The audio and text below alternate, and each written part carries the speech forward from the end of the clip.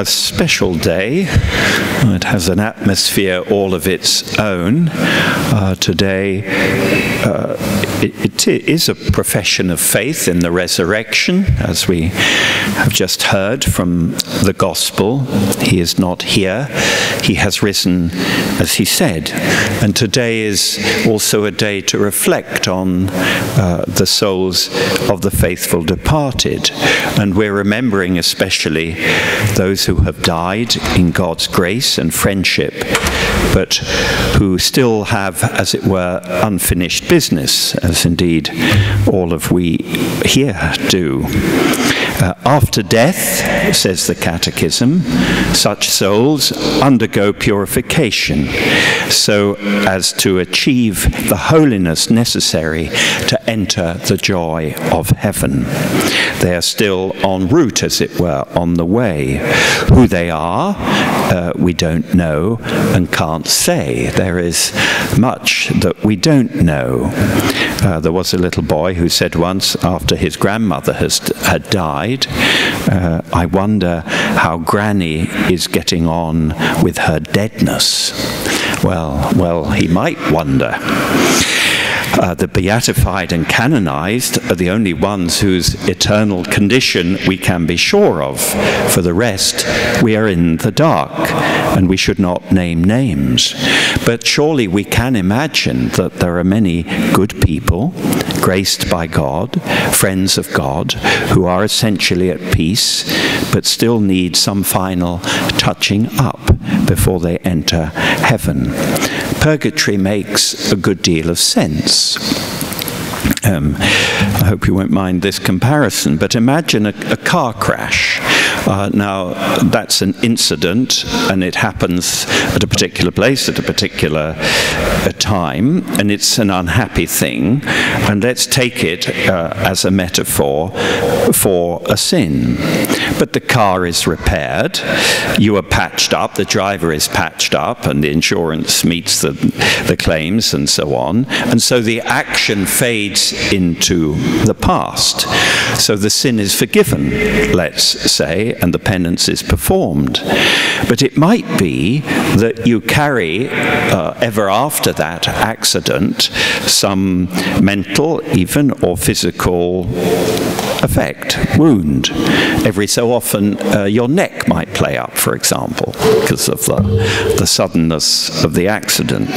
Now, that is a long-term consequence. And so it is with sin.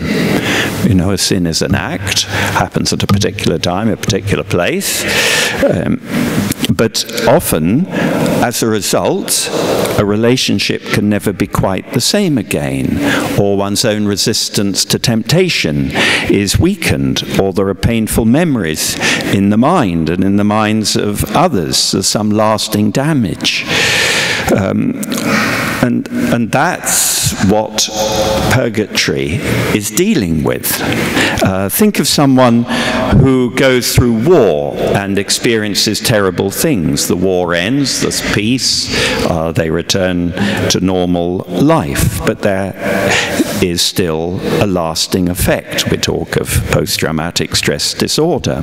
Now, please understand I'm using comparisons and I'm using these things to illustrate something else, because as it is with our physical self, our bodily self, and our psychological self, so it is with our moral and spiritual self.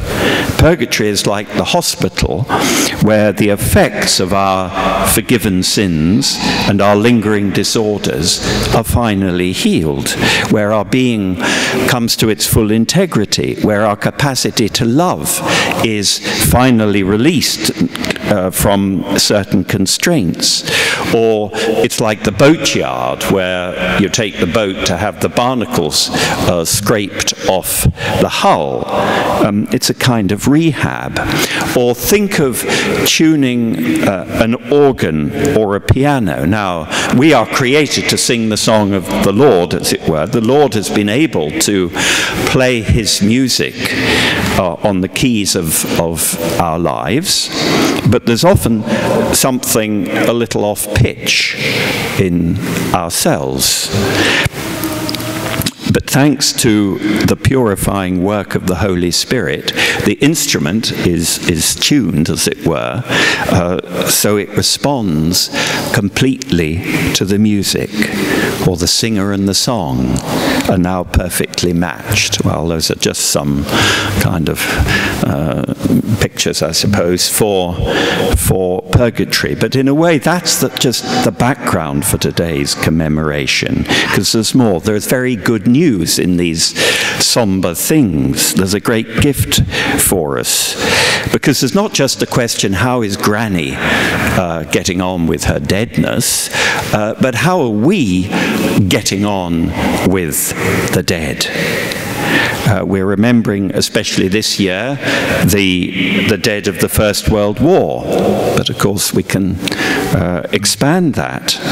And if we think of this, because we who are alive are only a small proportion, a small percentage of the entire human race that has existed, and indeed that will exist. We are 1 year's leaves on the tree, and the tree is very old, and the tree, please God, has many millennia still to go. So how do we relate to the people we have known, but not only the people have known? How do we relate to this great world of the departed, the deceased? Well, I think, there's a lot, as I say, we don't know. But the Church shows her motherhood and gives us many good tools, you might say, for engaging with the deceased. Now, the best tool she gives us, the greatest one, is, of course, hope. She gives us hope in God's desire for human salvation. On this mountain, the Lord of hosts will prepare for all peoples a banquet of rich food. On this mountain, he will remove the mourning veil, covering all peoples, and the shroud enwrapping all nations. He will destroy death forever. That's a stupendous text, really, and from the Old Testament. This is the mountain of the kingdom of God, of the heavenly Jerusalem. And out of this hope in God's good purpose for us, we can pray for the departed.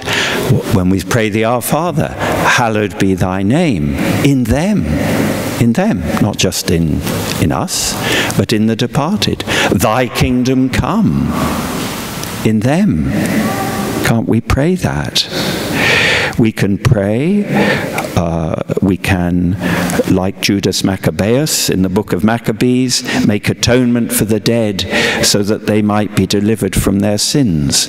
We can ask for them to be remembered at Mass. We can enter out their names in the book in front of the altar. We can offer things up for their benefit. We can visit their graves. We can share in the motherly care of the Church for all who have died in God's grace and are our brothers and sisters. At every Mass, in every Eucharistic prayer, the Church prays for the dead. Every Mass, including those whose faith is known to you alone. Think of all the formularies for Requiem Masses, beautiful prayers. There is a divine office for the dead. The Church keeps this commemoration every year. Now, it's very good that in our society, human remains are, in general, properly cared for, disposed of. It's good we remember the dead on Armistice Day. It's good to have graves properly marked and well kept.